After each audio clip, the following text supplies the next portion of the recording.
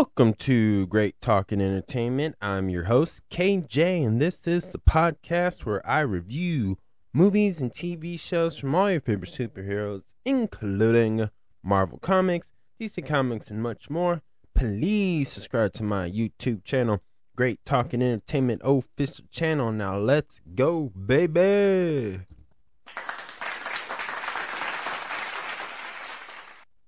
Welcome to my new segment called the Munchie Hours. And this is where I go, it's a full-length episode for the podcast / YouTube channel. And this is for the people who's got the munchies. It don't matter what day, what time. If you got the munchies, this is the place to go and listen to. So, we're going to talk about movies, rumors about what may happen in upcoming films and TV shows. We're going to talk about upcoming Marvel films, DC comic films, and other films. I'm also got some movies and shows I would like to review in non-spoiler. So don't worry, a lot of this will be a non-spoiler review, anything I discussed. And I will let you guys know when I do some spoiler reviews in the head of the future, because there may be some conversations, especially when we talk about the superhero films. But I will let you guys know in that. So, y'all been warned. I let y'all know.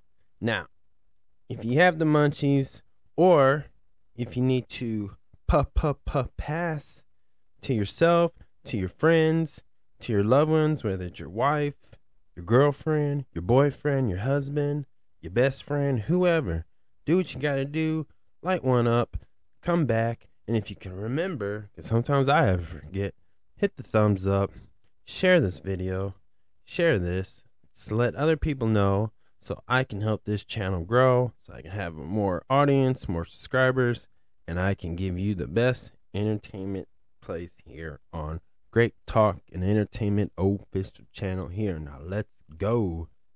Now as I start the first segment, I'm gonna do my 4 movies and films that are non-superheroes first.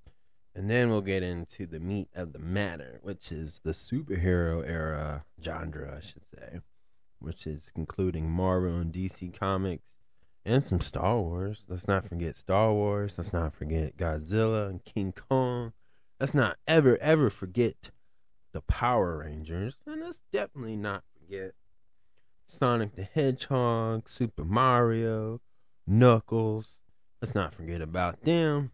But let's start off with some non-animation, superhero, video game, Star Wars-like films. Let's just get into some ones that I think you guys should definitely check out. Give a chance if you have not, because these are some really good shows that I think deserve a chance to be watched. And some of these are limited series, and there's one that's just one feature film. So, let's go.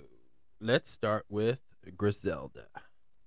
Now, this is starring Sofia Vergara, who plays Griselda.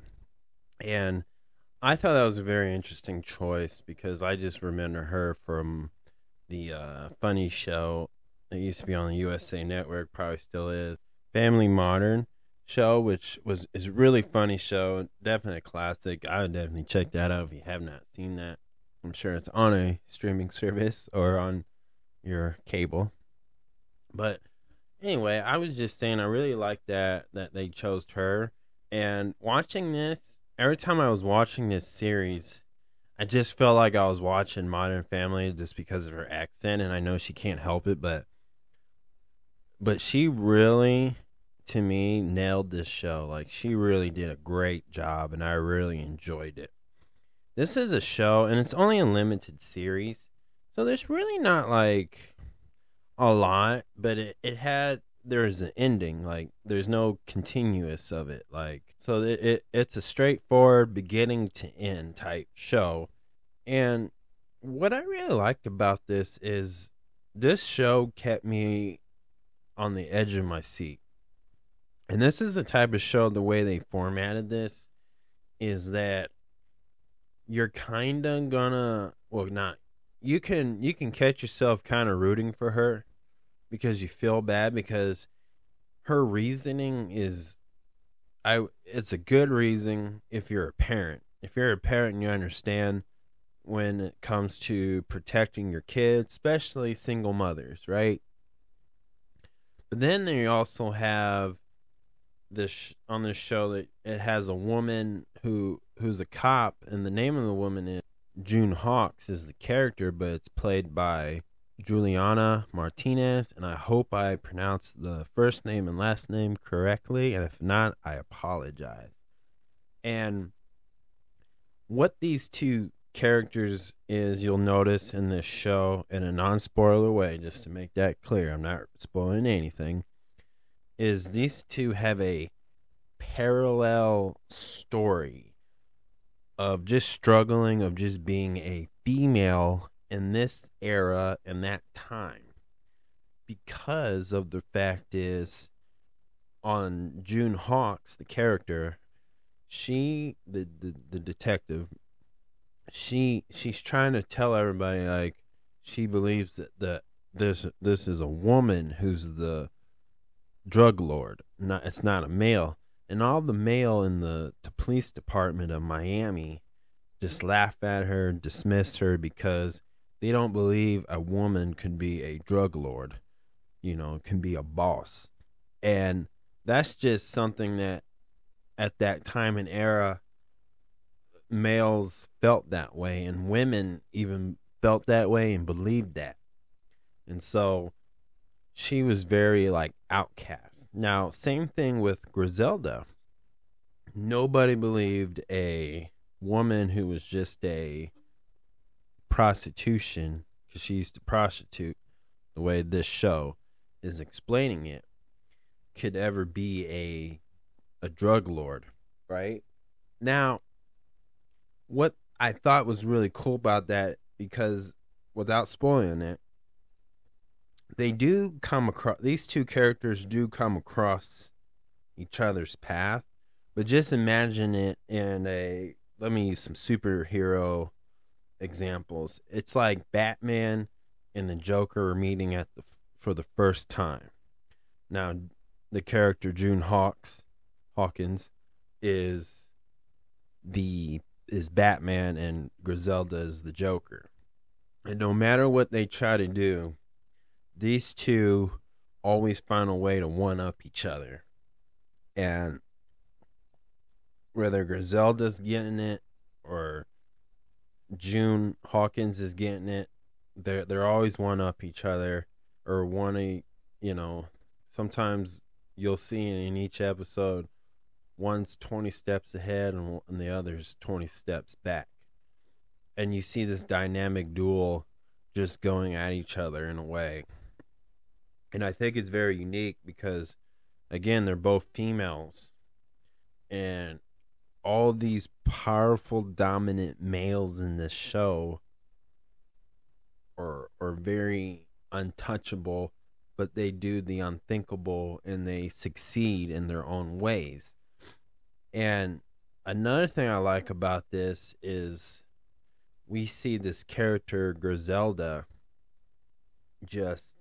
we see her look powerful, but we also see her fold, because in each episode, Griselda does give away these speeches, this hoorah, rah, rah, rah speech, where she's motivating people, getting people pumped up. And you see all these male and females stay loyal to her, and they're willing to do anything for her. Same thing with the character June Hawkins. You slowly see people, the males in the Miami police department, and from detectives to, people who do get on a computer and search up and try to collect all the data they can and connect each clue and evidence together and try to pinpoint how to get her, how to catch her, right? And you start seeing these two females succeed in their own ways, and they both show how they both fold, and they're both trying to dominate this quote unquote a man's world type. And it's very gruesome and brutal and dark. Like, obviously Griselda is famous for selling the boogaloo, the jungle fever, the white snow, the white powder. I'm not gonna say its actual name just in case, but it's a narcotic drug. And the way she gets it to Colombia to Miami is crazy. And it's very unique. And again, just before I go any more deeper in this dive of reviewing it, is I'm not basing on the facts and fictional of it. I'm just saying, as this show, I think this is a show you would really like, and I think it's very interesting facts. And if you just look on it, because I wasn't around, I wasn't even born yet when this show actually happened, based on true events that actually happened in real life, obviously. But I think for what it's shown, it's really cool to watch this, and this is one of Netflix's best work of their original content. And I think the whole cast did a wonderful job as well, because each cast member really brought these characters to life, and I just really enjoyed it. And there's a lot going on, and it's just, the episodes are long, but it's short episodes. I can't remember how many. I want to say maybe 6 episodes at least. I want to say it's 6 episodes, but pretty long. But they give a very good detail, and again, we just see how all these characters involve, and we see the worst of the worst and the best on each side. But it's just really exciting to watch, and I think it has a lot of potential. Now, obviously, they probably won't continue on because, again, this show is based off of true events of the godmother, Griselda, in real life. And, again, there's no continuation, but I thought this was a really good show that you should definitely check out. And I would like to see Sofia Vergara.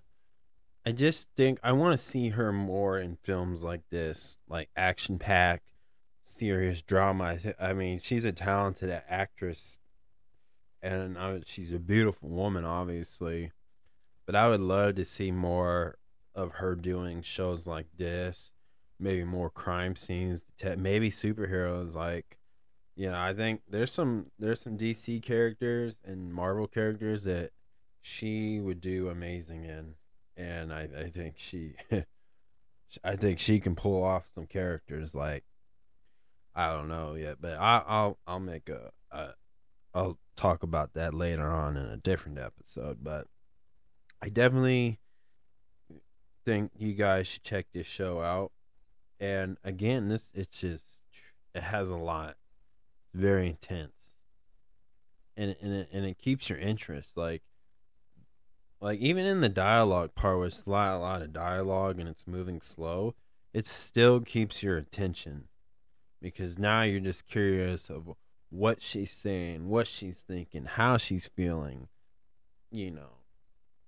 It's just all come together. And you just don't want to miss nothing, because everything they show on each episode, you just don't want to miss every detail of it, because it's a lot going on, but it does keep your attention span on point. Like, you won't be on your phone, trust me. So, if I had to give this a 1 out of 10, I'm definitely giving this a 10 of this. Like, this, good. So, now, we'll go on to the next one. So, before we start, if you need a puff, light it up, go ahead. And let's get on to the next one. Now, the next one that's also on Netflix is the TV series Fool Me Once, starring Michelle Keegan as Maya and Richard R. McTagg as Joe, and Adil Akhtar, who plays the detective. And this is just about the character Maya, her husband gets shot, and she plays the character Maya is a veteran. She's a soldier who had a tragic that happened during her time as an active soldier, but that she got discharged, and it's been haunting her for a while, and it's been a mystery until you get closer to at least the last two of the episodes. But and again, this is a non-spoiler. I'm not going to spoil anything, but it's just the mysteries is who shot her husband, because of the fact that in this show it's about that her friend gave her a nanny cam to watch her daughter because she's now a widow, and she hires a nanny to watch her kid while she goes to work or do whatever she needs to do, right? And on that nanny cam, she sees a familiar face with her daughter, which would be her dead husband, Joe. And this is a psychological thriller. It takes a very dark turn, but it's an amazing show with a lot of excitement. This one's very action-packed for a show, like for a widow / wife to do the things she does and fighting and solving mysteries. It's just a really fun episode to watch, and it does keep you on the edge of your seat. And this one is, like for me, I like psychological thrillers, and I'll tell you what, I never get them right. I never get them right because I try to get good at it, but I'm not. And the reason why is too, I would say about last year I started really enjoying psychological thrillers. But this wasn't the show. I forget, but there was tons that I started watching last year. And so that really sparked my intrigue to watch more psychological thrillers. And at the time this year, Netflix started releasing more. And this one's a 2024 film, obviously, but I really just enjoyed it so much. Me and my friend, we started picking shows to watch together because I have a friend who just can't sit down and watch like all the Marvel films in order. Because we're just busy people in life, obviously, in our regular jobs, but I dedicate myself more to these and dig deeper dive in shows. So, but we finally found shows, common grounds to watch these series. So, as my friend was watching this, I was watching this. And we both just enjoyed the fact, and what we learned about it is, with this show, each episode leads you, and when you think you figure it out, it takes a hard left turn, and you just hit the wall, like, oh, I didn't see that coming. And this show, it just has so much going on. There's about, I would say, 3 different stories that lead up to one big story about the big mystery of who killed her husband Joe and why this person did it, what was the reason and cause, and it takes you on a wild ride. And this show takes place in another country, which is Britain, so it's a British film, and show I should say, but this thing has everything in it. And what's really interesting, like for episode 1, this is where you learn at the end of the episode, you start seeing all these characters seem kind of sketchy, and then you kind of have to guess: is that really sketchy? Is this person devious? Is this person a liar? And the one thing I think people are gonna be really interesting in is the detective. Of some of the he has some issues and he's going through, and this makes you not trust the author. And there's different authors or narrative authors who are guiding through, which is just the characters on each episode of the show, right? And what was really amazing about that is you're gonna end up rooting for people you wouldn't expect. They'll think, oh, I'll never root for this person. Then you start rooting, and then you're just gonna start believing them. Then you realize, wow, they broke your trust. it's that type of show. But it's fun, and I definitely would want you guys to check this out because my God, it was just fun to watch, and I think there should be more, but I honestly it's a limited series, so it's probably not. But what they did is at least that from the beginning there is an ending to this story of the whole plot, where if they don't do a season 2, at least the way the show ended, it's a true ending. There's no second guessing, and there's no what ifs. There's no plot twist. You know, each character did what they did and how it ended. Like it's a perfect story. Like it's a show that, again, beginning to end, and if they left it alone, it'd still be a great show to watch later on in life, basically. And I would recommend a lot of you guys to check this show out. Fool Me Once. It just has a really good storytelling, and the cast did a really amazing job of portraying these characters. They definitely. Let me look how many episodes there were. There is 8 episodes, and each 8 episodes, they're pretty long episodes. Each episode is like an hour long. And what's really cool about this that I wanted to point out, in all 8 episodes, by the time you get to episode 8, every character that you've seen that's could be suspicious or suspect, they have gave each character layers upon layers upon layers where you truly understand each particular character and what their motive is, what their lifestyle is, what they're struggling, and how they overcome certain things. And especially the character Maya, she's a baddie. She's a tough broad. Like she can go. And you really appreciate everything she's doing, and there's a huge plot twist on each character, and I think it's well deserved, and it makes sense too. See, a lot of psychological thriller shows, sometimes the ending just doesn't make sense, or you're just confused. This one, if you just let it simmer through your thoughts, you'll say, "Wow, you know what? This definitely makes sense of how this all ended." And I would recommend anybody to watch this one, like especially watch it when you're stoned. Like it's more fun to me personally.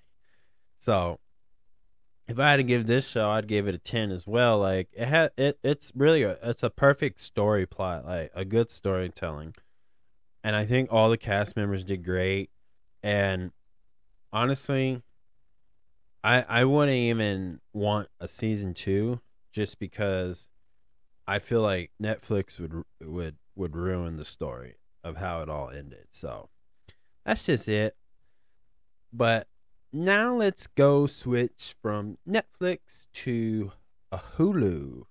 Now, I watched the movie Suncoast, which is now streaming on Hulu.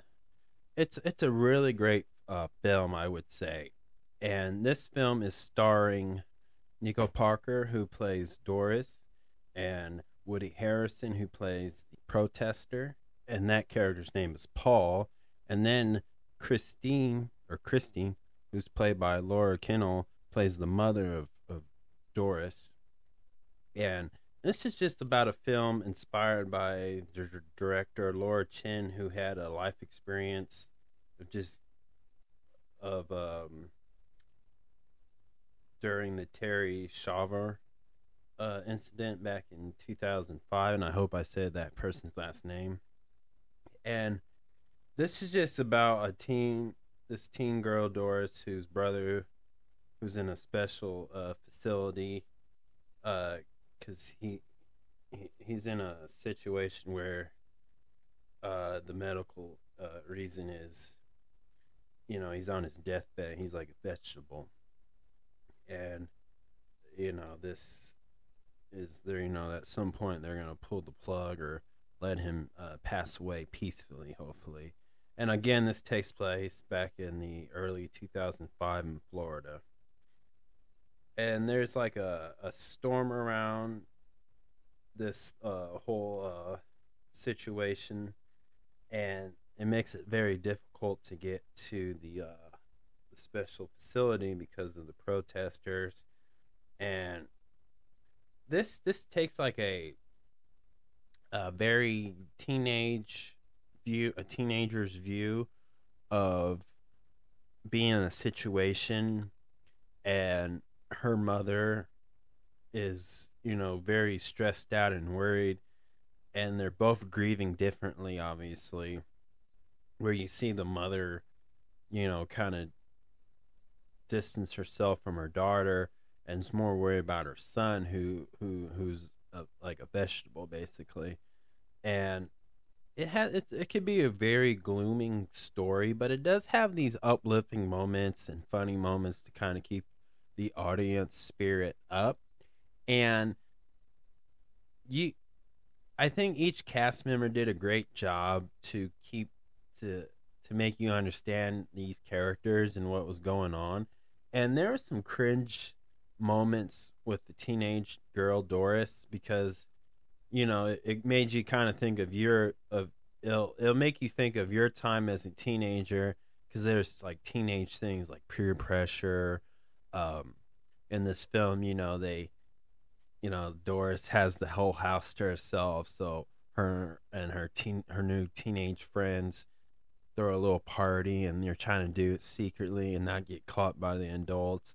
Moments like this, and there's some type of like I want to know, is a storm or a hurricane or a tsunami going on in Florida at this time too in this movie. And so, all the houses are kind of like bordered up, and it's very dangerous, obviously. So this film just talks about this, but we see, again, this is about grief. This is about trying to move on. This is trying to express how a person feels, and you're seeing from an adult version of the mother and the teenage version of Doris, and they have their own way, but it does have that mother-daughter feel, but it also has that brother and sister feel story where, she's the little sister and he's the big brother, and it's supposed to be the other way around, but now it's the little sister taking care of the big brother, and it's very stressful, and there's some financial issues of struggle, and just sometimes teenage kids don't understand, or a teenager, but you see the dynamic of it, and I would say it's a great show. I really like it. I wish there was more Woody Harrelson scenes in this film, but he's there, but it doesn't just feel like he's getting a lot of screen time in this film. But I do enjoy it overall. I think it's a tear-jerker film. Like it'll tug your emotions and your heart, and because you just want to see the best and a happy ending, but that's just not the case with this film. But story, the plot, well told, made sense, has a beginning to end as well, and just to see this go down, it was just fun to see this. But we do get that family bond, and we see Doris make some really good friends who at first you would think they're like another version of the Mean Girls, and because there's always a guy or a boy who's involved, and but they come together and they show true friendship, because there's times where I'm like, oh, is this gonna take a dark turn? Like, are these students are gonna bully her? But you'd be surprised how much they actually care for her, and they grow a real friendship, because this character is very shy, teenager shy basically, and she's a little embarrassed of what is going on. Her house is not, rich, her life is not perfect. There's no mom and dad together. It's just a single mother taking care of two kids, and the mom's just stressing out, and there's just a lot going on. And I think this has a big important message, but also it's a film. It's a feel good film at the end, and it's just fun to watch the characters grieve over this, and I think it's just really cool to watch. And it's something I would recommend you to check out because this is a film that you don't have to watch all the time, but I think it's a film that you can just sit down and watch. Like if you're just trying to watch before you have to go to bed because you might have work or some short, or maybe it's just a chill Sunday and you just want to watch a movie all day. I'd recommend a film like this. And just it's not action packed. It's very a lot of dialogue, but I think each actor and actress really did very well. And obviously Woody Harrelson, all the scenes, even though he's only in a few scenes, but he did knock it out of the park. And I just enjoyed him. I wish there was more scenes with him, but it's all good because he's probably one of my favorite actors. And I definitely would recommend to watch this. And this is this film again. It's anybody can watch together. It's not R rated. It's not too mature. It's not really like some unrated teen scene, unnecessary scenes. It's just typical teenage stuff, sneaking out, trying to take a sip of alcohol, but not like it's not like Euphoria type. It's just very simple, but again, it just main focus on Doris and her life and how she's trying to struggle through this, and she's becoming of age in this scene, and you're just hoping that her and the mother can get back together and be mother and daughter, strong bond, and look out. And it's just really, it does have a positive message too. So it's a really good film, and I just enjoy these movies and shows that I have reviewed in non-spoiler way. It's very rejuvenating. It helps me get better at watching my Marvel, DC films and stuff. But I would definitely watch these. I mean, great storytelling. So 1 out of 10. I'm giving this a 10. Now let's roll another one up. Let's puff pass whatever you got to do. And now let's get into the next segment, the MCU news and rumors. Let's go. Now let's start off with the new teaser trailer for Deadpool 3, which within that trailer it showed the actual name title of the actual film is called Deadpool and Wolverine. In this trailer, this obviously starts off with, as we see Ryan Reynolds who plays Deadpool, and this whole plot to me from this teaser trailer, for the obvious things that are easy to point out, is the TVA are involved. He's getting introduced to all the other Marvel characters of the MCU. It's either before or after Loki, who becomes the one of He Who Remains. He's the one that takes over the TVA, and obviously Hugh Jackman as Wolverine again, and just the fact that we're getting Wolverine with the classic yellow and blue. And I think the main thing too is what's the story of him getting to the MCU. Well, as far as just the trailer, I thought it was really exciting to see, and it looks very action packed, and it does. Obviously, it's R-rated Deadpool film, so it's just like Deadpool 1 and 2, and that's very exciting for the Deadpool fans and just fans of superhero movies, of course. And I like the fact that they're sticking to it, and I like the way that Marvel Studios has found a way to do R-rated films or shows within this whole multiverse, or just the universe of Marvel Studios, basically. And I like that they're, sticking to the Ryan Reynolds like punchline jokes that he's famous for, and that's why he was like the fan cast of Deadpool, basically. But I did like that. My only concern is I hope that there is an actual plot. There's an actually story to this, that not like a film where I just don't want it to be so much of a fan service. Like I hope we get some cool cameos, but I hope they don't overdo it, because I feel like let's hold some back so it can lead up and be more anticipated for particular Marvel characters to interact with Deadpool and Wolverine. I hope that we don't just get the X-Men, all the X-Men in there. I hope that they keep it to a minimum of 2 like X-Men characters of the members of that group.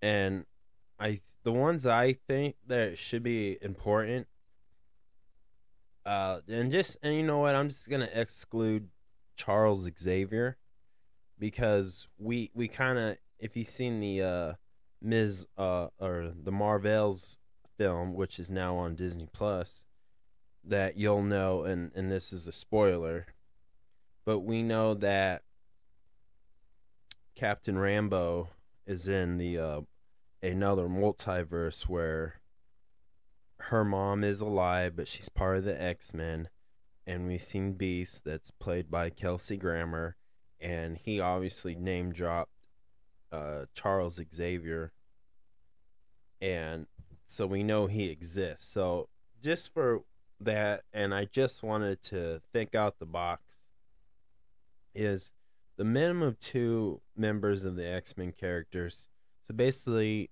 excluding Charles Xavier, that I think it should be Gambit and Rogue. And just for the fact that these are characters that are they're not like Cyclops, who's somebody who goes by the books, by the rules. He doesn't just freestyle and want to fight. He follows the rules. Like, he won't break the rules to achieve the thing. That's just Cyclops' personality and who he is. So, and that's very common within the comic books. That's not a spoiler for that. But I think just seeing Gambit and Rogue, these 2 kind of are like rule breakers. They don't, stand in the clean line. They kind of both they'll both kind of can be shady sometimes. Sometimes they'll play dirty to get what they want. And that's just how kind of Wolverine and Deadpool, of course, is in the way. Like, they're going to do what sees fit. Like, pretty much, like Punisher, he's the guy that just doesn't. So that's why I think it'd be cool to see those 2 characters, and that's what I think that they're going to lead up to. I just believe that Rogue and Gambit could be the 2 first ones you can kind of introduce now in the MCU, just because of the I just feel like those characters weren't really shown a lot in the X-Men films from Fox. I mean, not all, I should say, but the first two, but I feel like Origins or not Origins, but the Year Class and Dark Phoenix was more about Cyclops and Mystique and not Jubilee, but Jean Grey. So I really think that Rogue and Gambit would be the safest ones to go with, and I would work with those more. That's why I think that they will do that way, because of that reason. Plus, I always felt like these 2 particular characters should have had a solo film like during the Fox era of producing X-Men films. Like, I understand Wolverine is the popular X-Men member. Well, just one of them, but I also believe that Rogue and Gambit have a huge fan base. So that's why I really think that the MCU would and probably should do solo films. So I would want them to introduce those two characters in this Deadpool and Wolverine film. Now, all the Easter eggs are just reference or tributes that they're teasing that could happen in this film. The main one that I've seen and that everybody has been kind of really talking about is when Deadpool's on the ground right before Wolverine comes in and stabs him with his claws. We see like this comic book or maybe a page of one of the, I want to say it's the original front artwork for the front cover of Secret Wars, but that was in there right next to Deadpool. I noticed that there's a scene where they're somewhere where you see the Fox Century statue logo that you would see in every film. It's like the dun dun dun dun dun dun dun, like that, and it says Fox 20th Century. We see like it destroyed and kind of buried or shoved into the ground, and obviously they're hinting like the Fox the Marvels or the Fox X-Men Fox universe, whatever they call it. And because obviously Disney owns it, and they call it 21st Century now instead of Fox 21st Century. But I think there's some way that they're gonna canonize these characters or kill off a certain universe. So that's an Easter egg to the Secret Wars as well. And then the third one that I saw, and this is the one I just want to discuss because there's a lot. There's probably like 50 Easter eggs in this one teaser trailer. But the third and final one that I want to bring up is in this trailer we see like, the Deadpool gloves and guns, and they're having a shoot up, but all we see is the hands. But if you really look at them and pause it, they don't look like male hands. They look like female hands. So in theory, the Easter egg for this is that I think that they're hinting the lady Deadpool or the female Deadpool would probably be introduced in this, which that would make sense. I think because it's rumored that Taylor Swift's in it, but I've been told and read articles and watched a lot of videos where they say she could be one of these not so familiar characters, but it's like a pop artist who's a mutant. I forget her name, but it's always been rumored that Taylor Swift could be playing that just because she's an artist. But I wouldn't be surprised if she would play a female Deadpool. Maybe a variant, or she could be the main one that everybody like knows and loves through comic books. But I wouldn't be surprised. There is another female actress that's rumored that's in this film. I forget her name as well, but it's an unknown character or a secret character that they don't want to let the world know that this is the character that this particular actress is playing. So it could be the one, and I forgot her name, and I just couldn't find enough research to find that name. But let me know in the comments below. But there is that idea. So those are the 3 Easter eggs that I saw. Because one, why did they put the Secret War comic book, or at least the front page of it, the cover of it, in that trailer? Like, is it, because in theory that could mean like this could lead up to Avengers Secret Wars. Same thing like I said about Lady Deadpool, of it could be Taylor Swift or somebody else, but from the view of it, it does look like female hands from that scene. It's just where she has this one character's holding 2 different guns and having a shootout, basically. So that's why I think.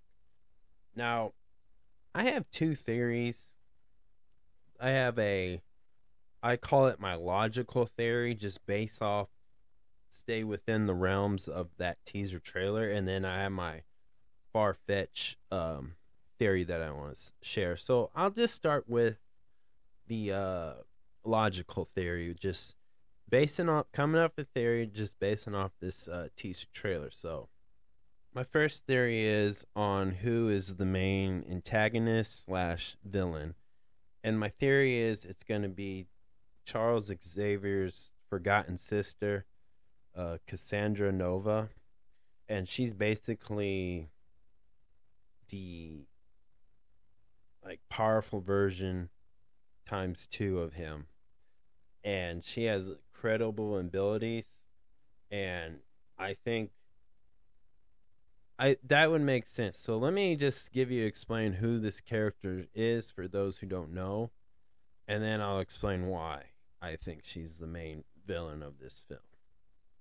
So in comic books, she debuted in the new X-Men in like the year 2005, and the thing that you're gonna know about her in comic books or just read about, people make videos about her, but is that her origin starts with like her and her brother Charles Xavier in their mother's womb, and they were battling to the death, literally. And obviously Charles Xavier won, but they don't consider her human. They consider her spiritual, like an alien. But she's a mutant, so that's the way they're going to portray it in comic books. Obviously, they're going to change that up a little bit in the live action. And they don't do a lot of stuff with her, but to me, that she can do the same abilities and a little bit more of Charles Xavier, where she can, she can change people's whole mind and memories and past and like brainwash them without even struggling, versus like Charles Xavier can like never do that. Like he's that's just not in his heart, and two, he's just not powerful enough to do that. But her sister could, like, she can change reality, like, without actually changing reality. She can like, she's so powerful, she can take about over thousands upon thousands people and change their whole mind and have them believe that this is their whole life and not be it. That's what I meant by changing reality. Like, she's that powerful. And just know this, like, Professor X has to get in a room and use a machine-made helmet to amplify his telepathic like powers to search for other mutants. His sister she don't even need to do that. She's that powerful, where like she can imagine she using her powers of telepathic.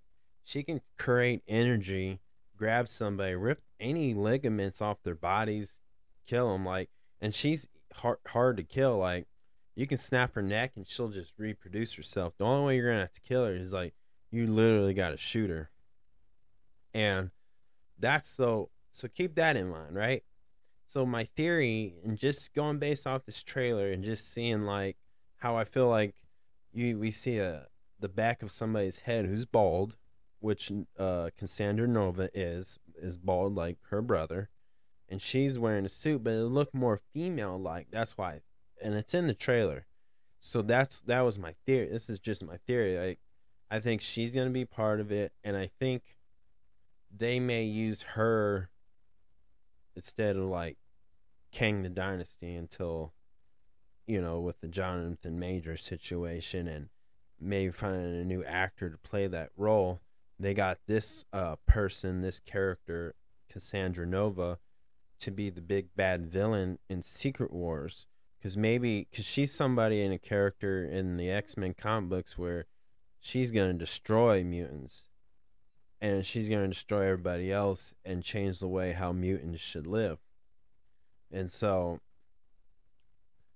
we get a little bit more out of it, but it from just that trailer and shows me that like that's what I think, because again, I think Marvel has to obviously shift the story because of the Jonathan Major situation, and I think Deadpool Wolverine film can start this because they need a big bad villain at the moment. Unless they found a way to keep Kang the Conqueror involved, I don't know, but I think people would enjoy it, and this is a character that is not trying to be the hero.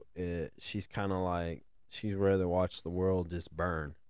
She don't have like a purpose, but she just wants to pretty much watch the world burn. Like that's not what Thanos wants to do, and that's not what Kang the Conqueror wants to do.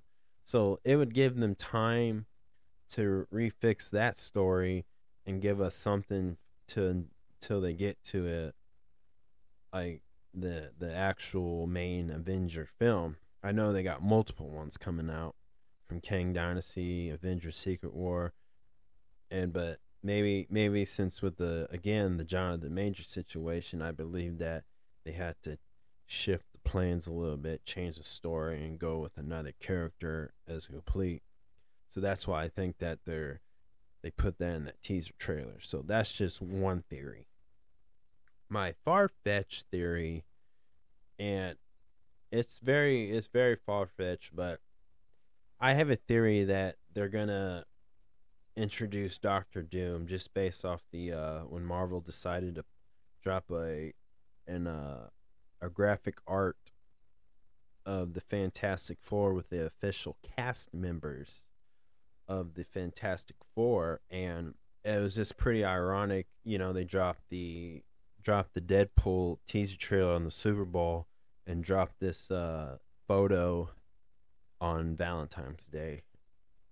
And then obviously this is where I get in the next topic, is the Fantastic Four as well. But back to my second theory is just because of that, I think it's based like there could be a possibility Doctor Doom could be introduced, which that would give us the Fantastic Four. But now I'm not saying that it's going to explain or show the actual Fantastic Four, but I think Doctor Doom is going to be shown first, and this leads up to the introduction to the Fantastic Four.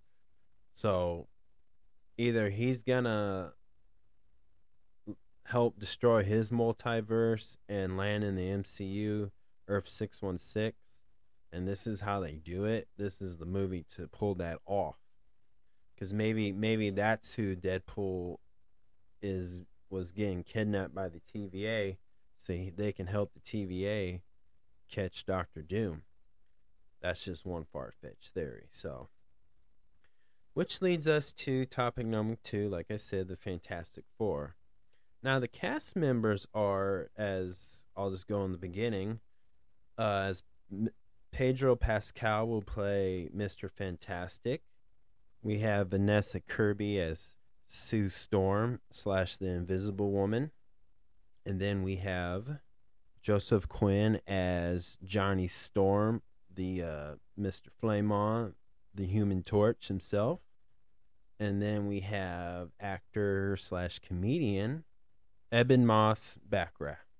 He is playing The Rock, the Thing himself, Ben Grimm.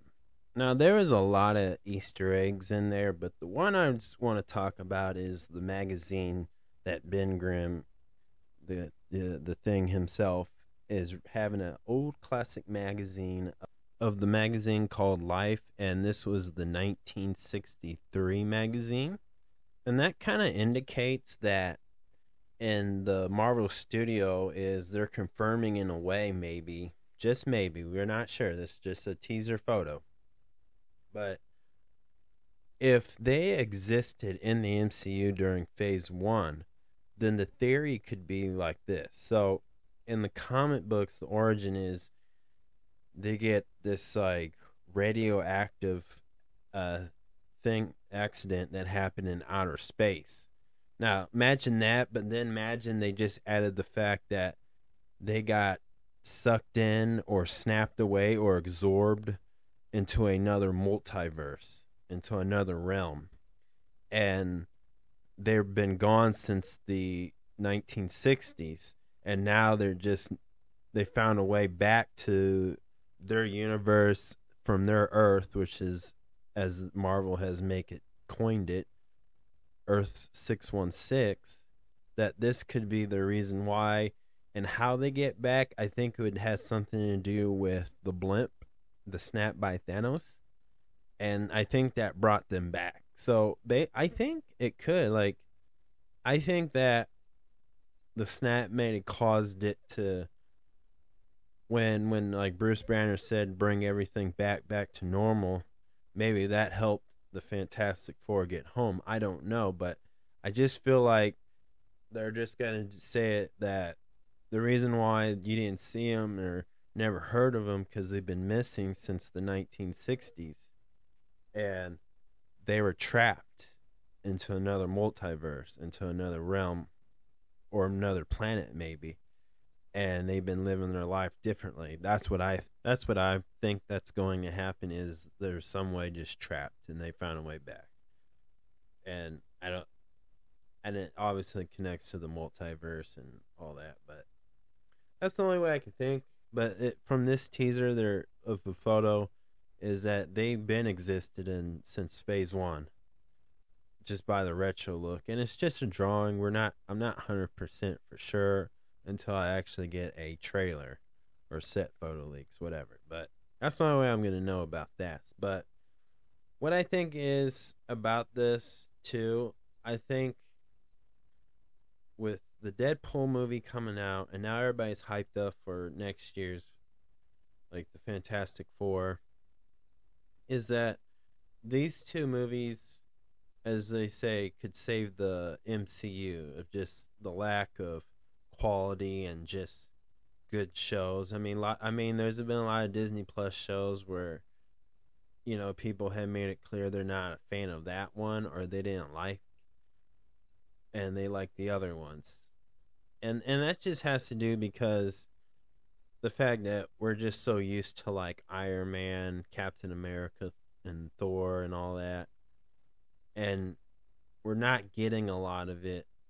Like, people didn't like Thor Love and Thunder because they wanted the serious Thor. Or people didn't like She-Hulk, but because it just wasn't Hulk, you know.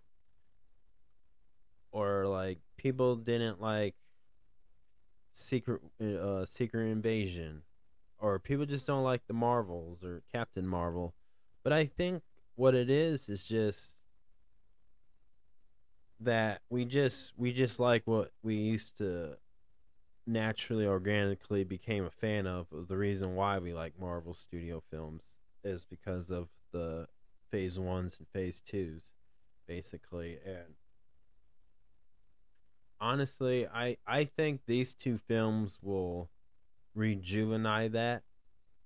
But I also think, like, Marvel Studios' biggest struggle to me, and I don't think it's a negative, I think it's one of their challenges to succeed in and conquer, is making these, like, new Marvel not new Marvel characters, but introducing Marvel characters that are maybe not so mainstream popular, and just trying to show the world, like, there's other Marvel characters that are as great as an Iron Man movie or comic book, and etc. And there's other Marvel characters that have unique stories that you may be a fan of, and that's their challenge. And that's just something they have to, again, conquer and succeed in. Because, you know, Marvel's more than just Iron Man and Spider-Man and Captain America. You know, there's people who want to see a solo film of the Hulk, which is a character they should, and I hope one day they can get through all these legal issues with that, from not them letting them do that. I hope they can fix that and get that all cleared up to have those solo films. But I also think, like, they're not making enough episodes. They're not making enough seasons for some of these shows to have people grow and like these characters. It just seems like they're not fully invested in telling more stories of those particular characters from those Disney Plus shows. Like I do hope there's a She-Hulk season 2, and I do hope there's a Moon Knight season 2. But I think these are characters that we got to learn and grow and love, and how to build them up to interact with, like a Deadpool, a Blade, a Captain America, Sam Wilson's, to Bucky Barnes, to Nick Fury, you know, et cetera, et cetera. Like, they need to figure that out and build on those characters and tell those stories. And, you know, they need to give us at least 10 or 20 episodes a season next time. I think they just need to be more committed, because these are great characters that I think people would enjoy as a show or a movie.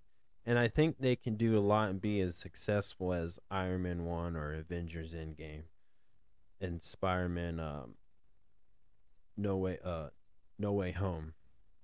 That's what I truly believe. I'm not giving up on these characters. And there's other Marvel characters that should be shining right now, and that should be getting their own Disney Plus series or solo film. But that's what I think they should really focus on, because that's the issue. Once that issue goes away, people will be more accepting and feel like, okay, even though they need to learn to be more excited about Marvel Studio and what they're going to offer, to have that same feel when they saw like Iron Man 1. And they can still get that same feeling with new characters. And I think that's just the battle between Marvel Studios and the fans. And that just comes with what the type of films they make. So it's an obvious challenge, is what I'm saying as well. So that's why I feel like Deadpool and Wolverine and the Fantastic Four film will rejoice that. And then I think, again, they have to go back to that main challenge, is making us feel like that with all these new characters that they're introducing to the mainstream audience. So that's what I just think about that. But thank you guys so much. And I hope you enjoyed these full length of the Munchie Hours. I hope you had a good smoke out. Thank you so much for listening to my stuff. Please share this with your friends, your family, your loved ones, whoever. And definitely don't forget to subscribe to my YouTube channel, Great Talking Entertainment Official channel. And definitely hit that notification button so you can always stay updated with all my latest content. Thank you, and peace out.